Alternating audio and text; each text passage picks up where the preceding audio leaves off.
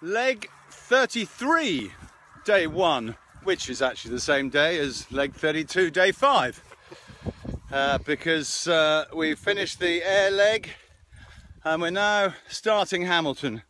We, note I say, yes. I have company.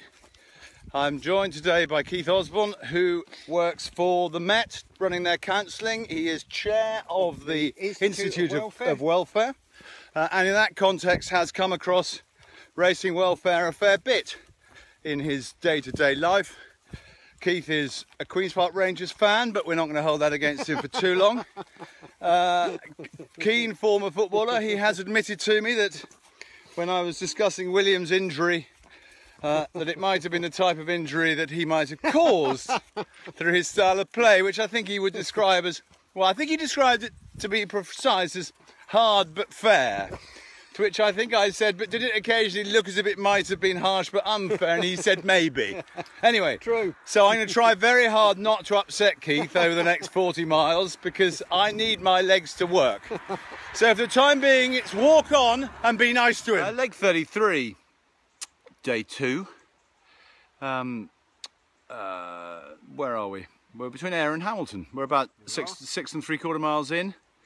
Weather hasn't quite delivered what we were expecting today. The forecast was for a nice sunny day, but it's sort of a bit overcast, but crucially it's dry, so beyond that I don't really care. We're going to try and do about 22-ish miles today, I think, which will get us to within sort of 6 of Hamilton. The weather forecast for tomorrow is rain spreading in later in the afternoon, but I think once again I'm going to get away with it unbelievably. Hopefully when it does arrive it'll absolutely pour with rain and clear by Monday from when I start the leg from Hamilton to Perth, because we don't like rain. Anyway, we are going to press on, hopefully get done sort of 4:30, 5 o'clock. The horse, funny enough, that I have a share in that won when I was doing the leg from Cheltenham to Worcester is running this afternoon at Newbury, so we'll be listening out for that. But in the meantime, and here does indeed come a horse. Not looking quite as fit as Exoplanet Blue, at least I very much hope not. Anyway, for the time being, we're just going to have a quick petrol stop. But beyond that, walk on. Leg 33, day 3, Ayr to Hamilton.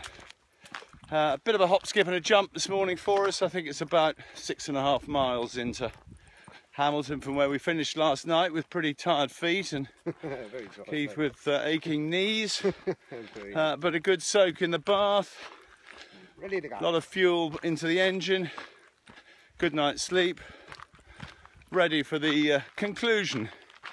8 race card awaits us at Hamilton. Weather-wise, I think we're going to be all right. There's quite a lot of rain coming in later this afternoon, which is just extraordinary in terms of timing when you think that I've been walking. Well, by the time I get to Hamilton, I'll have walked about 145 miles since Monday morning without a drop of rain to speak of. I'm going to start again tomorrow to kick off leg 34, a 70-mile run up to Perth. But I've been just so ridiculously lucky, it defies belief. Anyway, long may it continue. For the time being, as we crest a hill, I think we can see Hamilton over the top. Walk on, leg 33, Ayr to Hamilton, just over 40 miles including the course walk. Keith has been with me the whole way, boy done good. Got 3 jocks out for the walk, Tom, Royston and Phil, and I can now declare leg 33 finished.